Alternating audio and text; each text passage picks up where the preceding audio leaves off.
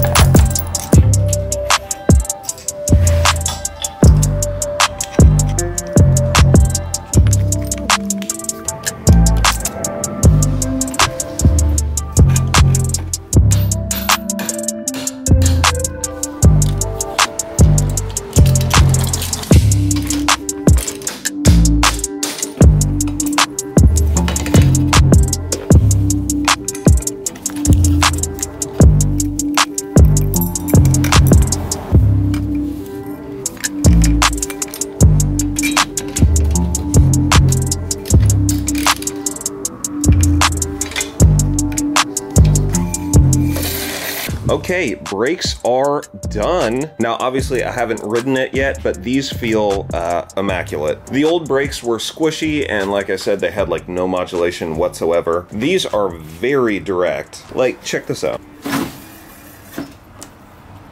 Okay, I realize that's not the best demonstration, but overall, I think they're gonna perform really well, or at least I hope so. And we will obviously be taking this for a test ride later in the video on the GoPro, so we can see how they work. Also, I gotta say, they look awesome. Ignore the green and the red, it looks a little Christmassy. I'm just not sure what color we want to do it. I know I want to keep the red, so if you have any ideas for what color, plastics, and fairings, and theme we should do on the bike, comment it down below. You could really help me out, because I'm really at a loss right now. All right, next up, I think we're gonna do the seat, and then we'll do the foot pegs, and then we'll do the light, and then we're done.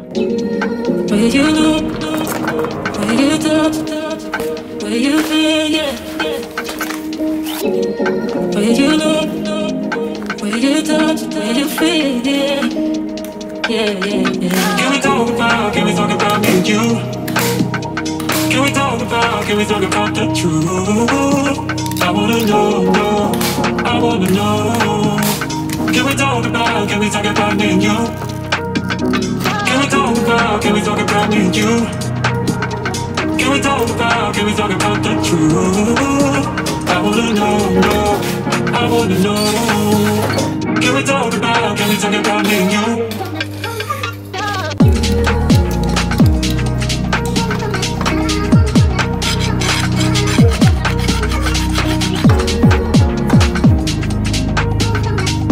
Okay, minor issue. The way that the foot pegs mount on the Razor, the flat part is on the bottom. So the pegs themselves have this rounded bit on the bottom and the flat part on the top. So that way they can fold up, but then when they're laying flat, this flat bit on the top keeps them from buckling downwards like that. The problem with these guys is that I think they mount like a standard dirt bike peg, which means that the flat part here is actually on the top, and that way they can rotate down like that and be guarded by this flat part here. I know that didn't really make much sense. Basically, they rotate the wrong way. So I guess we are stuck with these stock ones for now. Luckily, these things were only like 10 bucks. So we're sticking with the stockies. So the final thing that we want to do today is maybe what I'm most excited about. It's the light. So this light is only like 15 bucks, and according to the specs and reviews, it will go up to 100 volts. Now, I wanted this so that I wouldn't have to run a step down from the 72 volts down to a 12 volt. I think this should wire right up. I'll just wire in the switch that we mounted up here, mount this guy up right about there, and then send this wire all the way back to the wiring block back in here. I don't think that's the right way to do it. If you haven't picked up on it, I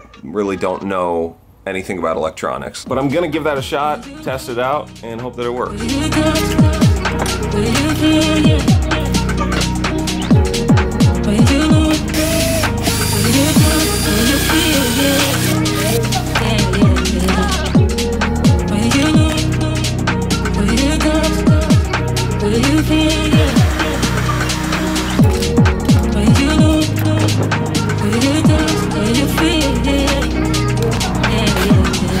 Okay, the moment of truth. I think I wired this up correctly, but there's no guarantee. Oh my god. Oh, look at it. Oh, it looks so good. That's pretty bright. It works.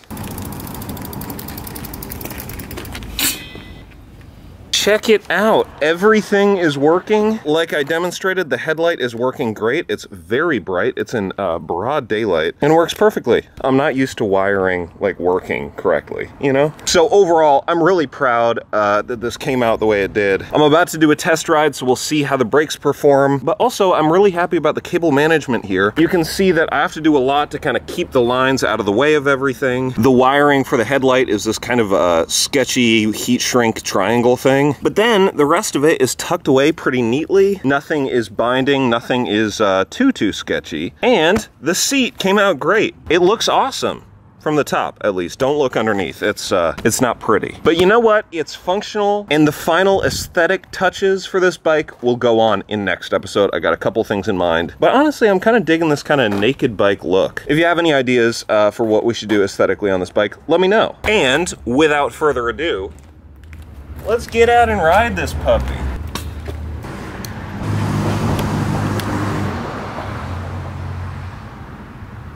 Oh, the key's not in.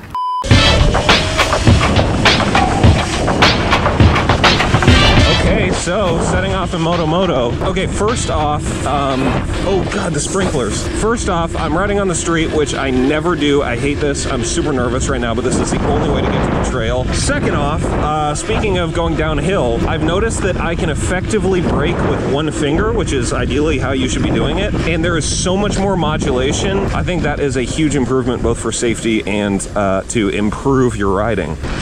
Oh, Jesus. God, I always forget how powerful it is. Okay, finally, I'm getting off the road. I'm gonna go back to mode 1, because sometimes I forget to change modes, and then I almost die. So, yeah, so far, so great with the brakes. Over this bump. Oop. Oh, God, wait a second.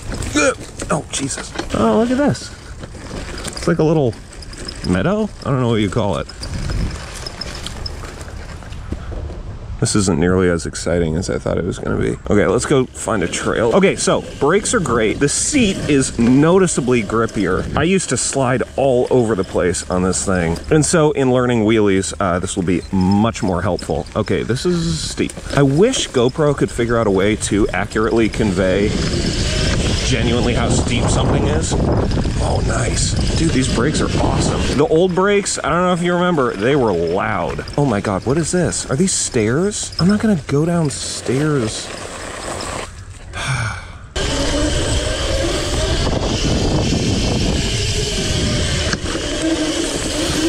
Oh my God. Oh, there's someone in the car watching me. That's embarrassing. Let's find some more substantial trails, shall we? Gotta be respectful of the doggy. Hey, doggy. All right. Mode 2, let's get it.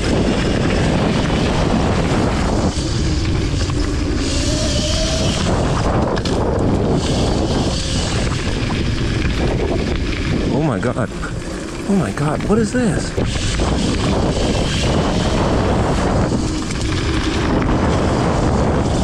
Oh, tight corner. Kick the back end. Oh no!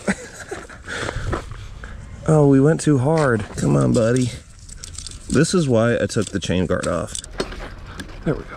All right, let's quit messing around. Mode 3. Oh God. That's okay.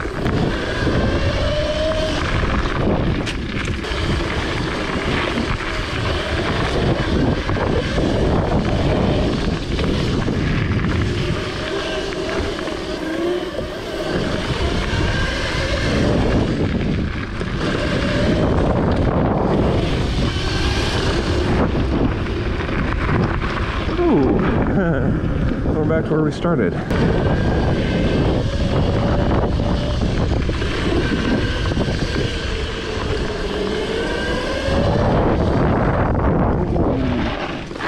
Oh my God.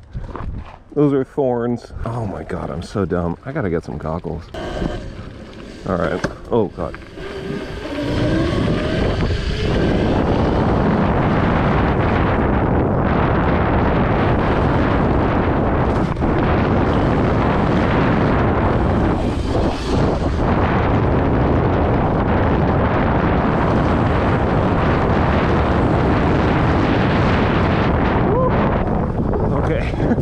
Okay, so good news is the brakes do work. They work actually really well. I locked them up earlier, but they also give you enough modulation that you can kind of slow down in a controlled way if you're not a dummy like me. Also, shout out to the light. Let's turn it on. Is it on? Yeah, it is, again, bright daylight out, and it's summertime, so maybe not the best time to test a light, but whatever. Whoa, look at this. Look at the light on it. Can you see the light? That's sweet. Okay, I guess we can't.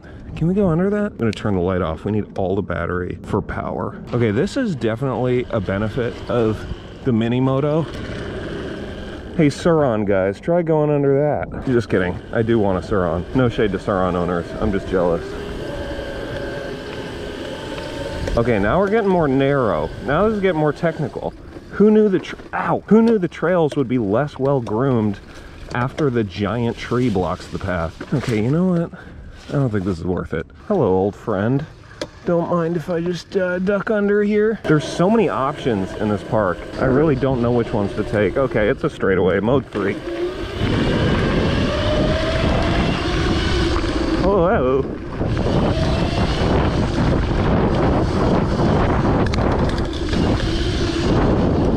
Jeez Louise, dude. What I really like about the brakes is I can one finger kind of kick the back out like that. So if I want to get really tight on a corner, let's see if I can find one. Hold on.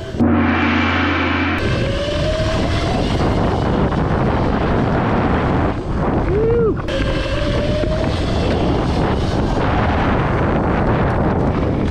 Oh, there's that damn branch again. Sorry, doggy.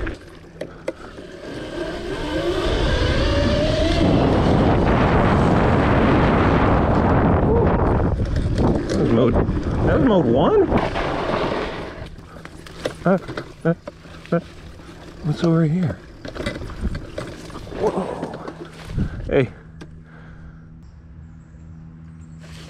Wow, that's awesome. Man, I love Seattle. I feel bad disturbing that guy's peace. Hope he's having a good day.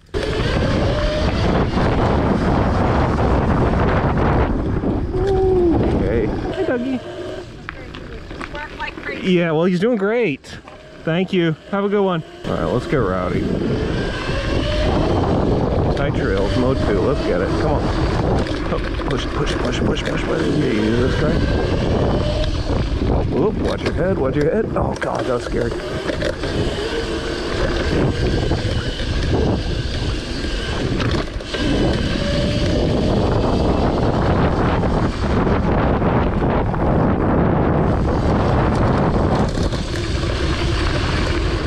Okay. Oh, man.